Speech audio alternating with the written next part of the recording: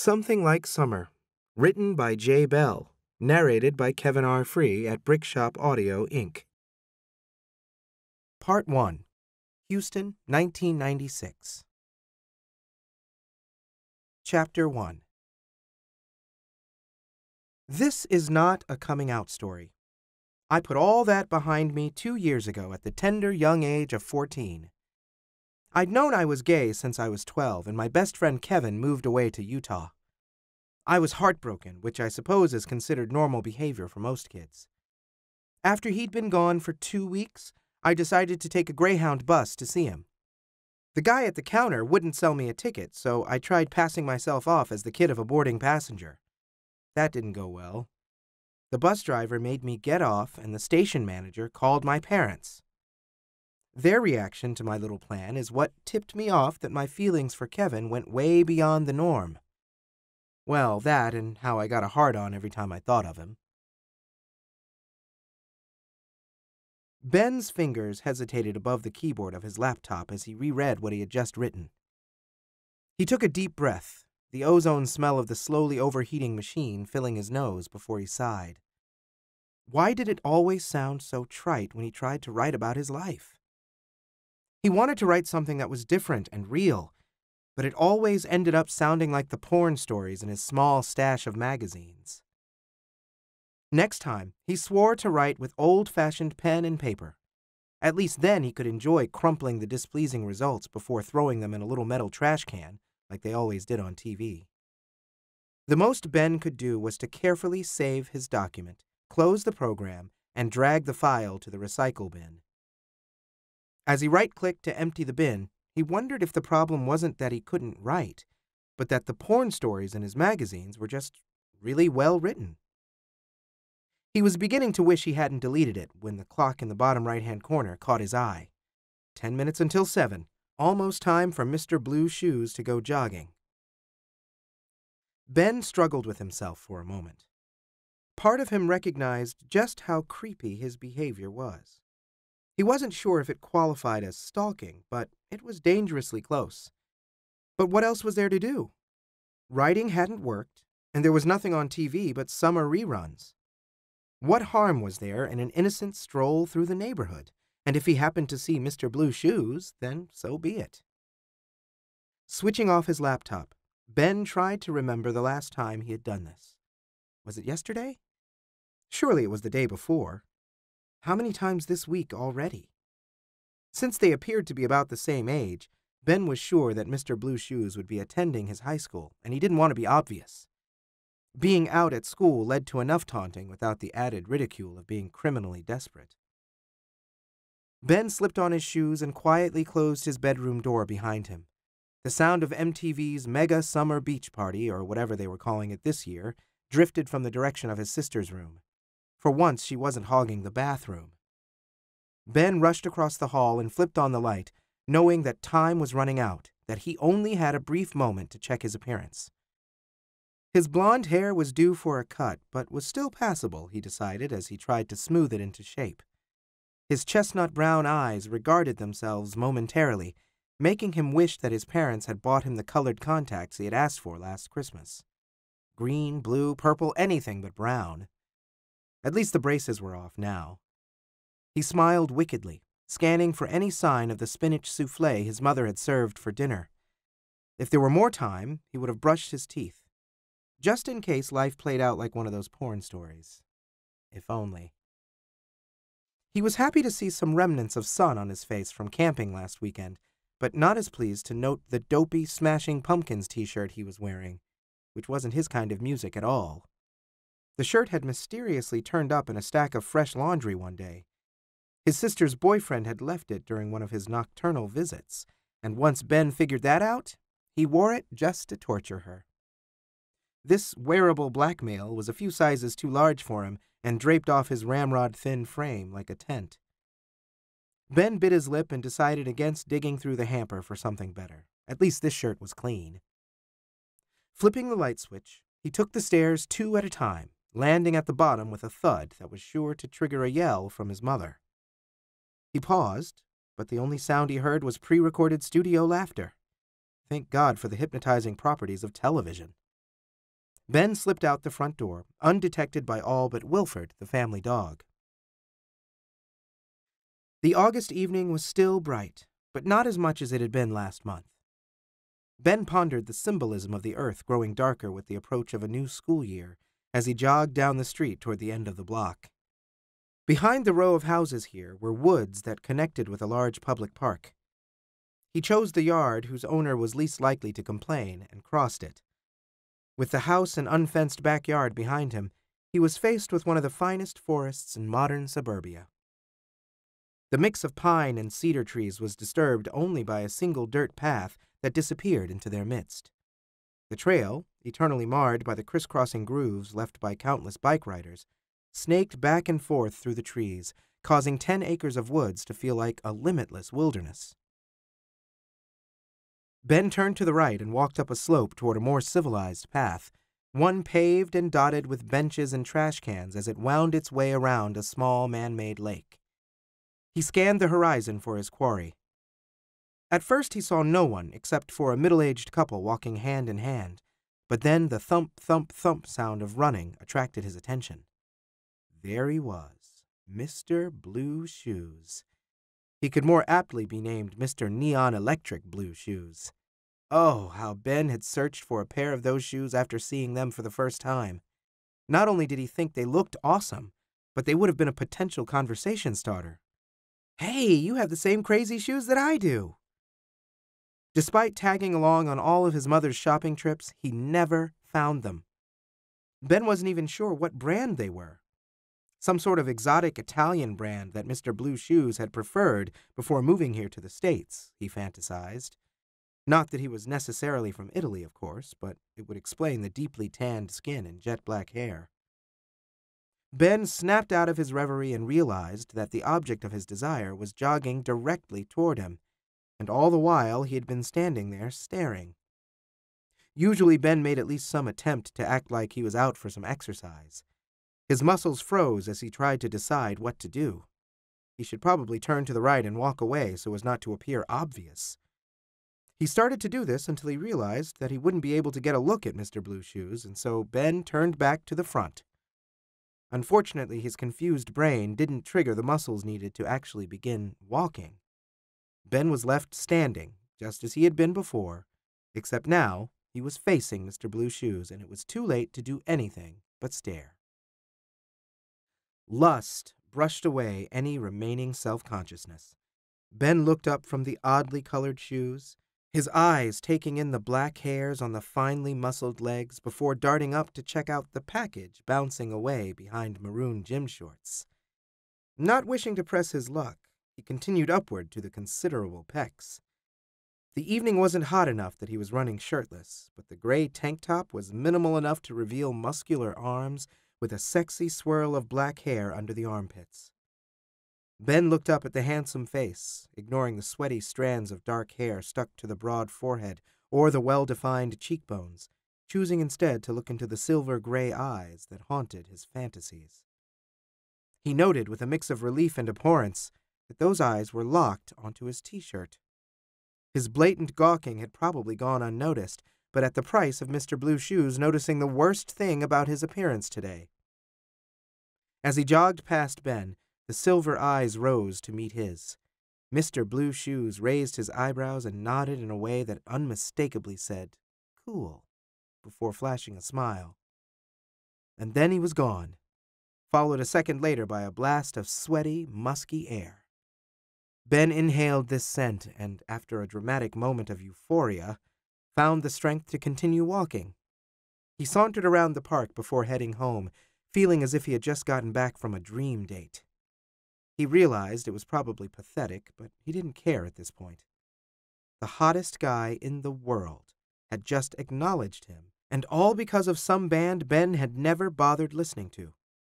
He made a mental note to ask his sister to borrow one of their CDs that night, but not before locking himself in his room and beating off furiously while thinking about that smile. Shopping with Allison. Was there anything better? Not only did she understand the glory of the shopping mall and share his reverence for it, but she knew all manner of backstreet stores that carried things you wouldn't find anywhere outside of the weird shops in downtown Houston. Ben didn't know how she found these places. Sometimes he wondered if she hadn't gone downtown and talked the owners into moving their stores north to the suburbs of the Woodlands, where Ben and Allison lived. "Home?" Allison asked, peering into the visor's small, cracked mirror.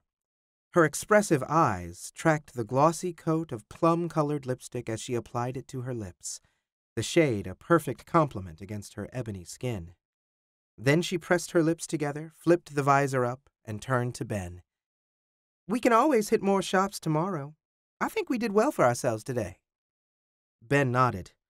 They had managed to find not one, but 2 pairs of pants that actually hugged his waist tight, instead of having to be cinched to death with a belt. Shirts he wasn't so lucky with, but there was still another couple weeks before school started, and he hadn't checked the second-hand shops yet. Ironically, they always seemed to have more stylish and hip clothes than the retail stores. As the Ford Escort chugged away in an effort to get them home, Ben considered just how lost he'd be without Allison. How her broad smile and the mischievous glint in her eye always kept his spirits high. He loved, too, the jealous glances men gave him when they were out together, mistaking the tall, thin beauty on his arm as being his girl. "Shit!" Allison shouted as the tape player sputtered and squealed. Of course, those jealous guys probably didn't suspect that she could cuss like a sailor as well. Allison jabbed repeatedly at the eject button with total disregard for the road until the player spit up her most recent mixtape. Spools of magnetic strip dangled from it as she held it up. "I stayed up all night listening to the radio to make this stupid thing," she cried, braking just in time to avoid running a red light. "You need a CD player," Ben said. "I need a new car," she countered. As if on cue, a sports car full of teenagers pulled up to the stoplight, the music pounding from their car so loud that it shook the Escort's rearview mirror. Even though the summer was almost over, the car still had Class of '96 written all over it in white shoe polish. "I hope we're not that lame when we graduate," Allison said when the light turned green and the car sped away. "But at least they can listen to music." "There's still the radio," Ben suggested. Allison pointed through the windshield at a broken stub of metal where an antenna should have been. She raised her eyebrows and bobbed her head side to side in the way some black girls did when making a very good point. "Ah, right," Ben conceded.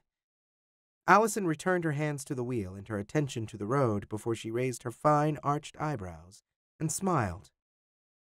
"Sing for me," she said sweetly. "What do you want to hear?" What's that one called? Take a Chance on Me?" "You mean by ABBA?" Ben asked, failing to hide the disapproval from his voice. "Yeah, the one with the comic strip video and the hot singer." "That's Take On Me by AHA," Ben corrected, feeling relieved. "Just make with the music, pretty boy." Ben smiled, cleared his throat, and began to sing. His voice was his favorite thing about himself. When talking, it sounded as average as could be, but when he sang, his voice flowed like honey.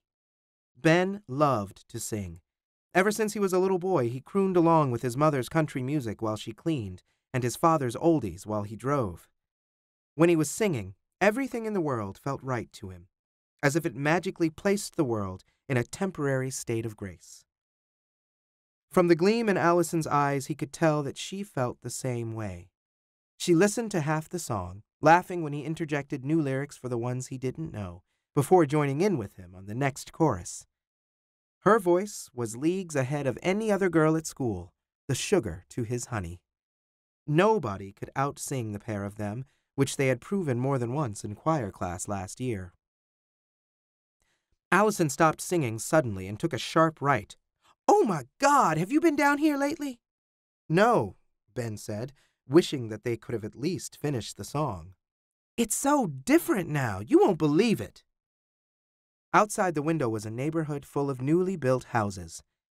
They were just 3 blocks over from where Ben lived, but he hadn't paid attention to this housing development at all. He vaguely recalled his parents complaining about how these houses were just bigger and better enough to send their own real estate values down. Or up. He couldn't remember which. Either way, they did look nice, even though the yards were bare, aside from the spindly new trees injected into the ground. "This all used to be fields when we were kids, remember?" Allison sighed. "We always used to play here." He did remember, although it was actually Allison and his sister Karen who had played together. He had tagged along a couple of times, but always against their will. A small age difference had ended that friendship. Once Karen was in high school, she felt being friends with a junior high kid would be social suicide, and so Ben was automatically promoted to Allison's best friend. Allison tended to rewrite history, giving all of her memories with Karen over to him, which was flattering, in a way. "Shame about the willow tree," she said, pointing to a tennis court and a small children's playground. "Still, I wouldn't mind living here."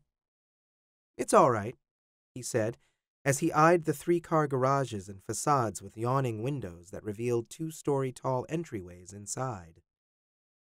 There was something about a new subdivision that Ben found both off-putting and alluring. What he didn't like was how the houses were too new to have any character. None of them had been personalized yet by basketball nets, daring color schemes, out-of-control bushes, or curious lawn decorations. That there were only 3 or 4 cookie-cutter houses in the neighborhood was all too apparent. This was the case with most neighborhoods, but the uniformity was obscured as individual touches over time changed the houses into homes. What Ben liked came directly from what he disliked. The generic template was like a blank sheet of paper and made it easier to imagine living in any of the houses he might like. In his mind, Ben could choose what color he would paint it, how he would decorate it inside, and even what sort of job he would have and who he would live with. The idea made him yearn to be out of school so he could finally start a life of his own. The buzz of a lawnmower matched the unhealthy sound of the car's engine as they turned a corner. A familiar figure was pushing the machine across a yard that had barely managed to sprout grass yet. "Pull over!" Ben yelled. "No, not here!" he shouted when Allison headed for where Mr. Blue Shoes was mowing. Thankfully, he wasn't facing them and didn't notice the car jerk away from the curb and back into the middle of the road. "What the hell?" Allison complained. "I thought you were going to puke or something." "Sorry." Ben fidgeted in his seat as he turned to glance out the rear window. "Just drop me off at the end of the block." "All right," Allison said, peering suspiciously in the rearview mirror. "You know that guy?" "Not yet," he said, with a smile as the car slowed. Allison gave a surprised laugh. "You're feeling brave today. Come by my place and get your things later then. If you aren't busy, that is." "Shut up."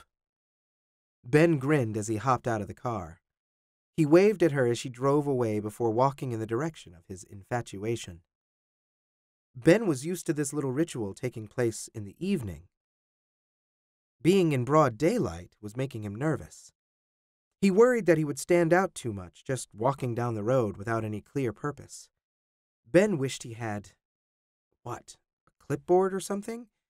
He could at least be out walking his dog. Ben cursed himself mentally. Wilford! He could have been walking his dog all those nights he had oh so casually passed by Mr. Blue Shoes. Magazines always claimed that dogs were good icebreakers. Maybe Mr. Blue Shoes was an animal lover. He probably was, and would have stopped to pet months ago. Was it too late to start bringing the dog with him? The rumbling of the lawnmower was close now, but Ben didn't dare look. What was he thinking? This was too obvious. He kept his eyes instead on the row of houses to the right and pretended to seek a specific address. "I belong here, I belong here," he kept repeating in his head. "Nothing odd about me being here. Pay no attention." The lawnmower buzzed to his left, then faded behind him as Ben kept walking. A risked glance over his shoulder revealed Mr. Blue Shoes' sweaty back, turning to continue mowing in his direction. Ben whipped his head around, hopefully without being noticed, and increased his pace. God, how he prayed that Allison had actually driven home and not turned the car around to watch him. Otherwise, this pointless exercise would be humiliating. She expected that Ben was being all suave and chatting up a hot guy, when in fact he could barely bring himself to look at him. At least it was over now. Ben reached the corner of the street and turned, hearing a female voice yell something unintelligible. The sound of the lawnmower died and the voice repeated itself. "Team, telephone!" Ben dared another glance back and saw Mr. Blue Shoes heading for the front door as a woman held out a cordless phone for him. Once the coast was clear, Ben took off running down the street, laughing. Not only did he now know where he lived, but now he knew his name. Allison was all grins as she tossed the shopping bag at him from across her waterbed where she sat. "Well, what happened?" "His name is Tim." Ben flopped down on the bed, creating waves that sent them both bouncing up and down. "That's a good start. So what did you say?" "Well..." Allison's face dropped. "You did talk to him, didn't you?" "The lawnmower was running. What was I supposed to do, flag him down just to say hi? Besides, his mom came out of the house, too." "So you hung around and eavesdropped?" Allison snorted. "I'd call you pathetic if I wouldn't have done the same thing." Ben smiled and reached across to the headboard shelf where she kept her CDs and vinyl wallets. He chose one randomly and began flipping through. "So what do you think I should do?" "I don't know. You'll have to invent an excuse to talk to him." Allison hoisted a sarcastic eyebrow. "Maybe go to his door and say you're selling Girl Scout cookies." "Don't tempt me," Ben replied. I could always say that my cat's gone missing." "Sure, except you don't have a cat, and what would it be doing inside his house anyway?" Ben tossed the CD wallet aside and flopped onto his back with a groan. "There has to be something." "Well, there's school in 2 weeks. Maybe he'll end up in one of your classes." 2 weeks? I don't want to wait that long." "You'll live." Allison glanced at the digital display of her alarm clock. "Dad's home in 10 minutes. Want to head back out and find those shirts?" The two sentences weren't unrelated. Allison's father hated him. The feeling was mutual, but Ben dreaded there ever being a confrontation. The man was wound tighter than a spring, the bulging veins on his neck and temples beating out a warning every time he caught Ben visiting. He never spoke to Ben, even when greeted politely.